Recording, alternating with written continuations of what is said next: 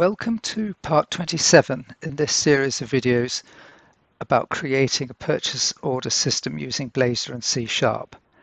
In this part, we'll look at reading settings or constants from appsettings.json. Towards the end of the previous video, deploying to Azure, I speculated that it would be useful to use the fact that we could read different values of the same constant from appsettings.json and appsettings.Development.json, depending on whether the app was being run in production or development mode. In this post, we will look at how this can be achieved. The example we will use is the server address for viewing an order included in the body of an email sent to the supplier. So far, we have hard-coded this in the code for sending an email in the index page.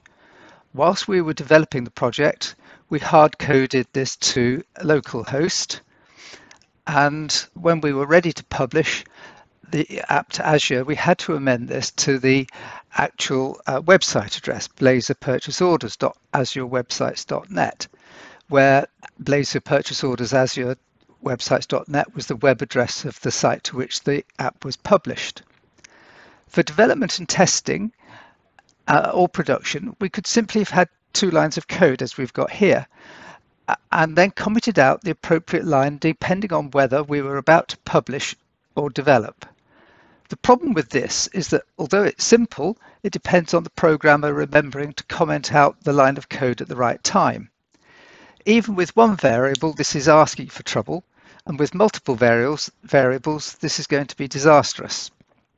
The answer to this problem is to record the value for the constant in 2 places, for production in appsettings.json and for development in appsettings.Development.json. And it just so happens we've got another situation further down where we're looking at using one of 2 email sending services, either MailKit or SendGrid. And as you can see here, I've got SendGrid commented out and MailKit is revealed. We could similarly have a setting in appsettings for this as well. So let's have a look at the code. We'll start by having a look at appsettings.json and how the data in there is configured. You can have any number of items, such as this one, which is called logging.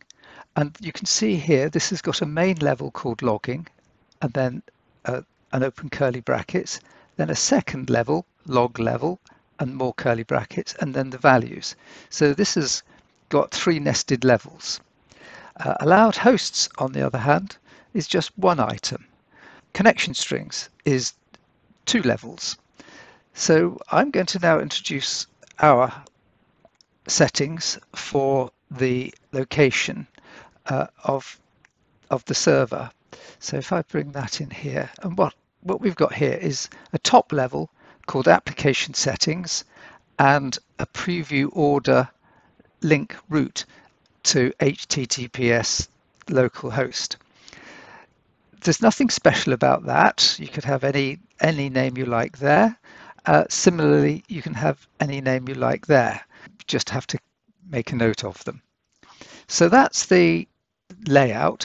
If we wanted to have something in here for the email sending system, we could simply put in another line that said something along the lines of email sender. It then has a colon and then the name of the variable that we want to give. Each of these has got to be finished off by a comma, apart from the last line. So that's the format of the app settings. So we can save that. Now, we're already reading constants from appsettings.json, for example, for the default SQL connection, and some email settings, such as the sender email friendly name, and so on. There are further settings up here, which I'm keeping hidden for certain reasons. However, the method used for both seem to entail separate data model classes and appear to be more complicated than I hoped. My goal was therefore a simple technique or pattern that doesn't require separate classes or services. Luckily, the answer isn't too complex. So we're going to be using this in index. So let me open the index page. And the first thing we need is the using statement at the very top. And we're going to be using Microsoft Extensions configuration. This kind of configuration is kind of plumbed in system into .NET that allows us to read settings from app settings and other places. And then we need to inject that. Again, this is all standard stuff. This is all, we haven't had to do anything to pre-prepare this. This all comes out of just .NET. So we're injecting iConfiguration and we're giving it a name of _config. Then in the code section, what we want is to read from appsettings.json this item here, preview order link root. So in index, we want a variable to pick that up or to assign that. So let's just have it in there, and it's going to be a string, and I'm just going to call it server location. The next bit is where the magic seems to come together, and we can put this in several places, but a logical place, I think, would be on the page initialize. I did play around with it, having it in the sending email section, but I decided in the end this was the more logical place to have it. And it's simply this line of code here.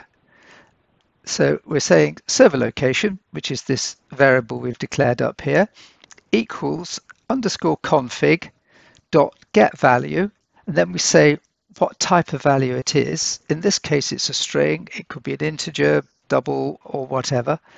And then what we've got here is the main heading, application settings, colon, preview order link root. And that's it. If we'd gone for one of these multi-tiered levels, such as logging, log level default, in here we would have those three sections separated by colons. So that's actually all that's needed, those three lines. The using statement, the injection, or actually it's 4 lines, the injecting the iConfiguration, the declaring of the variable, and then setting it. Now we've got that, we can use it. So in the email, what we want here is, instead of these 2 lines, which we're going to comment those 2 lines out. And what we want is, in that case, email body equals email body, and you'll see we're replacing this bit up to preview order with server location, and then we carry on with the preview order and selected PO number, etc. And if we do the same down here,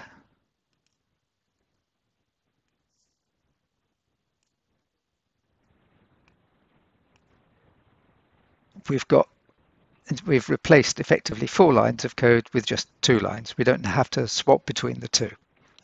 So that's, as it stands at the moment, going to be picking it up from appsettings.json. But in development, and if we look here, that's probably what we want in appsettings.Development.json. So what we'll do is we'll copy that from there. In fact, I'll copy the whole section, and I'll paste it into appsettings.Development.json.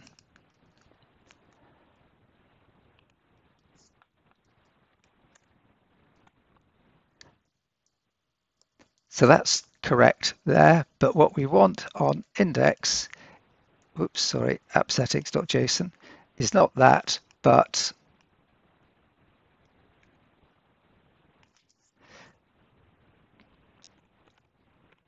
Blazor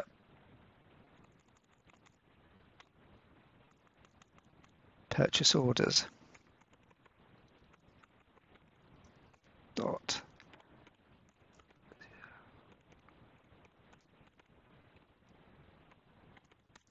.net.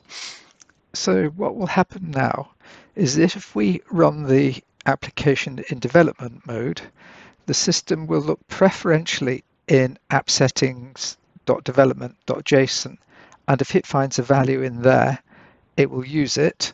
Otherwise, if it doesn't find a value in here, it'll use the settings from appsettings.json. However, if it's published, it skips looking in development.json and goes straight to appsettings.json, and we'll use the value that we've got in here for the preview order link route. And that's really it, because we're running it locally.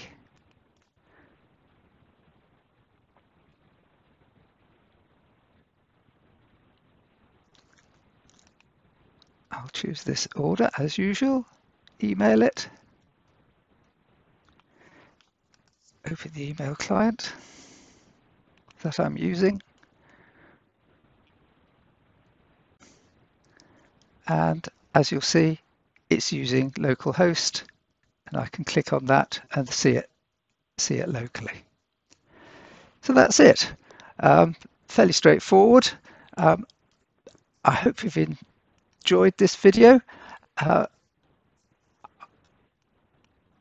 I'm not sure what's coming next. Perhaps it's time to look at the task of posting the order header and order details to the SQL database as a single transaction. But don't hold your breath. That's going to be tricky, I think. Thank you very much for watching anyway, and I hope it won't be too long before I post another video.